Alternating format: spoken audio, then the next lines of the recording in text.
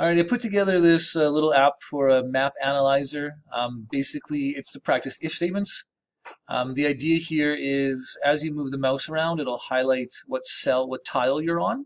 The tiles are identified by rows and columns. And you can see down here, right, if I go here, it's row 1, column 3. Okay, row 4, column 8, etc. All right. The main purpose is in this output right here, this element here, should show what kind of tile I'm on, sand, tree, hills, or water. So it should be printing sand out, and when I'm over here, it should be printing water. All right, and to do that, we're going to do an if statement that tests the row number, the row value, and the column value. You can switch between different levels, so you'll have to do different if statements for each level.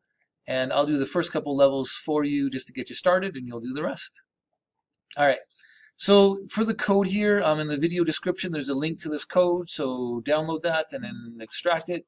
And don't worry about any of the other files here. All you need is solutions.js. In solutions.js, you can see these global variables, row and column. They're going to store the row and column of the tile that the mouse is on. And then each level has a solution. So level 1 solution, level 2 solution, level 3 solution, etc.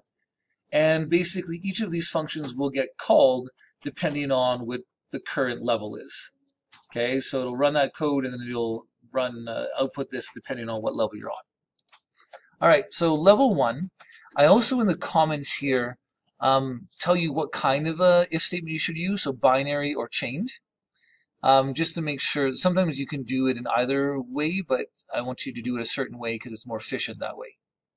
All right, so here, let's start with level 1. We want to use a binary if statement, and then this is how we can set our output text. Basically, we find the element with the ID current tile and set its HTML to be whatever we want, sand, water, tree, hills, that kind of stuff. And for level 1, this right here is that current tile element. Okay, so I'm going to, for level 1, basically say, you know what, all I care about is my column numbers. And if the column is less than or equal to 4, right, I'm going to be in the sand area. Otherwise, I'm going to be in the water area. So it's an if-else, either sand or water. So my binary if statement, I'm simply going to go if, and I forgot the number already, 4, so less than or equal to 4. If my global variable column is less than or equal to 4, then I'm going to take this code right here, and I'm going to set the inner HTML of that element to say sand. Else, I must be in the other half of the screen, and I'll set the inner HTML to say water. All right, save that. So let's go back here, and now, look at that, it says sand. When I'm in this section, as soon as I cross over, changes to water. All right, so water, sand. Level 1, complete. All right, let's go to level 2.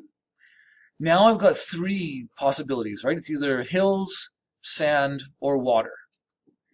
So for this, I'm going to do a chained selection statement. I think that's what it says here. Level 2 solution, use chained. So the first thing I'll check for is the hills. So that, again, I'm just looking at column.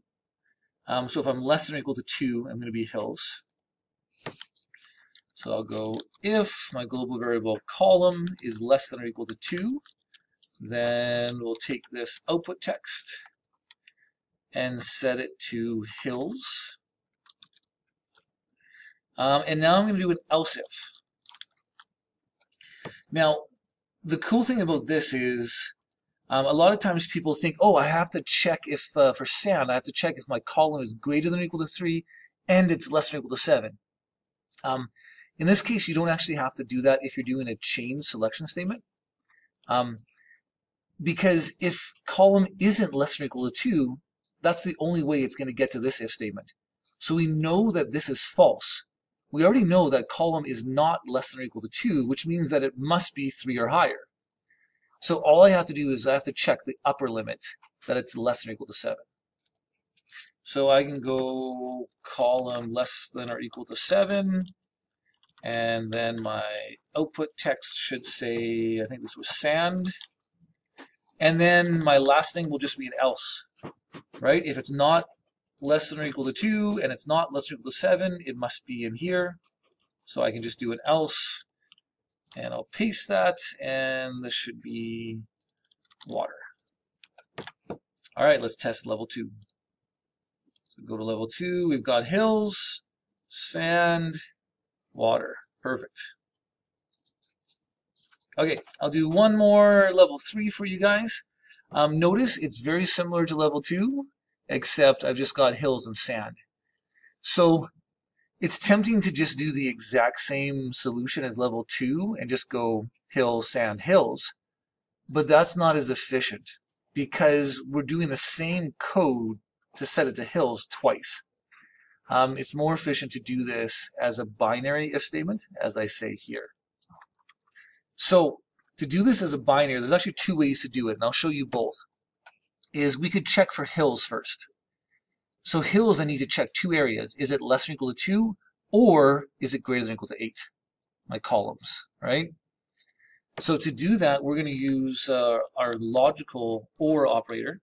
So I'm going to start with if column is less than or equal to 2, and then the 2 vertical lines is the logical operator OR, which means either this expression is true or column is greater than or equal to 8, or that's true.